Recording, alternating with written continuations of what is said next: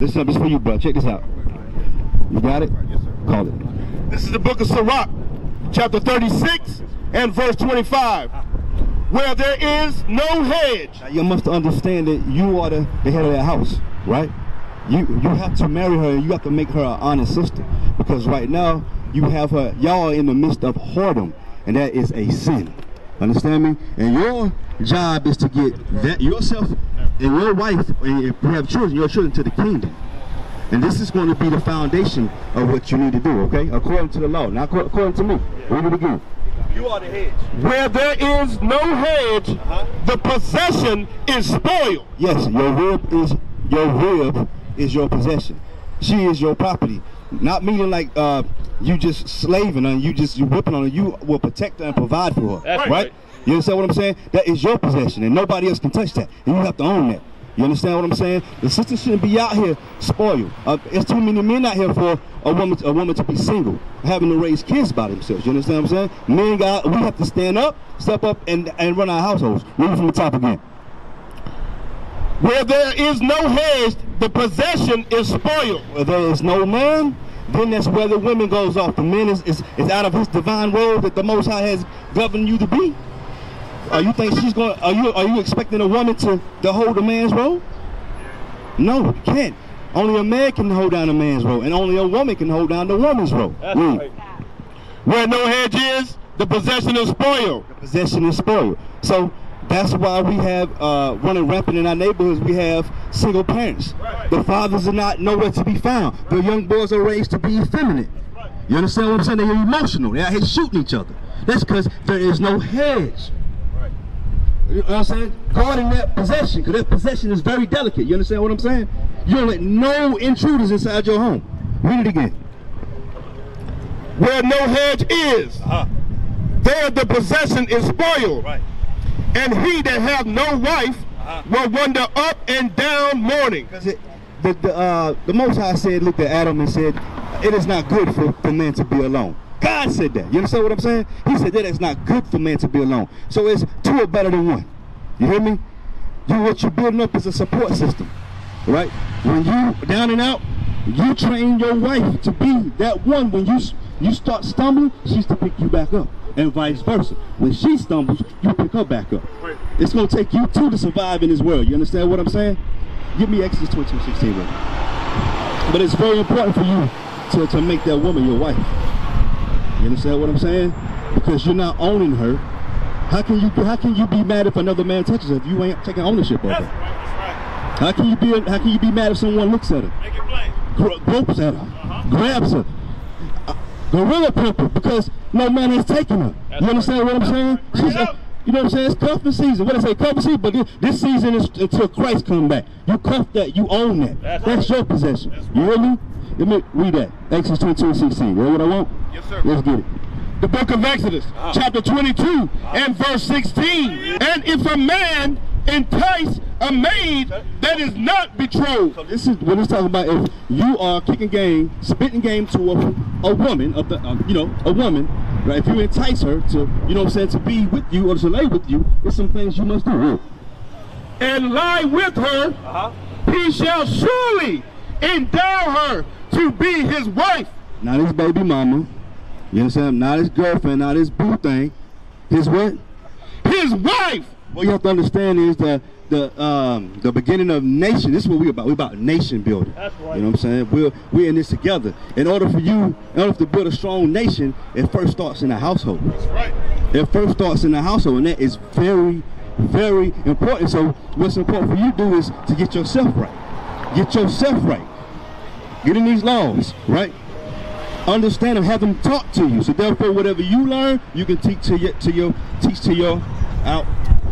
wife. You need to marry her, so you can teach her how to raise up and build a nation. That's the foundation. This is very important for us because you got to understand we're in spiritual war right now, and the powers that be are planning on us not to teach our children. So therefore, whatever we standing strong and firmly for right now, that is all they're gonna bum rush them through social media and through all this garbage that they promote to our children to dumb them down and not keep the charge that their father is giving to them. So it's very important for you to give your children and your wife these charges. Read that for me. This is the book of Proverbs, chapter 22 and verse 16. Read. Train up a child. What? Train up a child Right. in the way he should go. Read. And when he is old, he will not depart from it. So what are some things that you teach your child? What's some things that you train him to do for his safety and for, you know what I'm saying, for his betterment of life on this earth? What are some things you teach him? You know, running down. Yeah, just give me it. Running down the steps, not running down the streets. Right, because you care for him, right? Read it again. Train up a child in the way he should go. And when he is old, he will not depart from it. He's not going to depart from it. So what you creating is a cycle, right? And what we're living in is a very negative cycle, right? You got kids, babies out here dying. And what was that in Norfolk? The little baby they got, how old was she? She was 1 month old. 1 month old. What a bullet hit her. In her pelvis. And it destroyed her reproductive organs and her pelvis. Is she still living? I'm not sure. I'm just saying, but it's just crazy. But all this is judgment from the Most High God because we do not seek Him. We're leaning on our own understanding, and we go ahead and we govern ourselves about a society that is not for us at all. That's right. It's very important, bro, because you can't do this by yourself. You understand what I'm saying? You're not going to be able to get the kingdom by yourself, but you have to pull your weight. Right? Officer Yehoshua has to pull his weight. I'm depending on him. I have to pull my weight. He's depending on me. We're all depending on each other to get the kingdom because we can't do it by ourselves. That's right. But it's higher powers that are trying to prevent these things. You understand what I'm saying? So it's very important for you to get your household straight. Read that for me. This is the book of Deuteronomy, chapter 6. Listen good, bro. Listen good. And verse 7. Read. And thou shalt teach them diligently. What do you think you're teaching your kids? Like what the sister said, she teaching the kids, don't. I'm walking through the parking lot, you better hold on to my hand. Because what? Because a car can hit him. You understand what I'm saying? A car can hit him. Don't you cross that street, you know what I'm saying? Make sure you stay up on my side. You know what I'm saying? Because you don't know, you got people out here kidnapping kids these days. That's right. So you train your children these things for their betterment and their safety. Read. And thou shalt teach them diligently unto their children. You have to understand. Because you have to understand. It's a force out here that are banking on killing our and taking our children. You have to understand that. So you have to counteract that, right? Through this. So just as hard as they going, you gotta go 10 times harder. You understand what I'm saying? Your lives, your family, your seed, your stock, your house, your possession is at risk. You understand what I'm saying? Right. And this is a serious battle. This is a battle we taking too lightly out here. You understand what I'm saying? Read it again. And thou shalt teach them diligently unto their children, and shalt talk of them when thou sittest in thine house. So when you sitting around your house, you know what I'm saying, put the PlayStation up, you see your kid over there, he in the midst of some mess, that's because you're not teaching him. Sit him down, put him by your side, he should be following you anyway. That's right. The daughter should be following the mother all the way around the house. Because what you're doing, you're training him to be a wife to a righteous man. Right. And you teaching your son to be a righteous husband. Right. One is able to take care of his possession. You understand me? Where we at? Is that it? Read it again from the top. And thou shalt teach them diligently unto thy children, and shalt talk of them when thou sittest in thy house, Non-stop.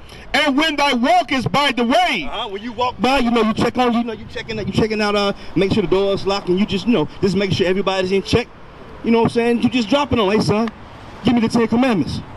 Hey son, why we don't eat pork? Why? You know what I'm saying? Give me some laws. You keep quizzing them, helping them stay sharp. Read.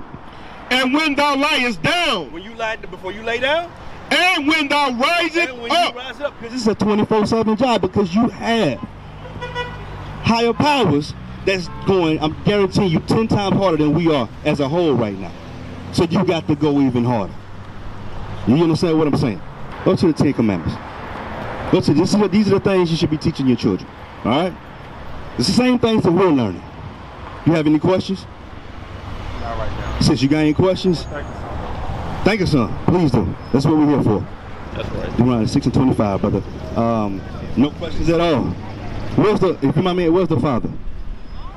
Home. At his house. Not y'all not to see. This is what I mean.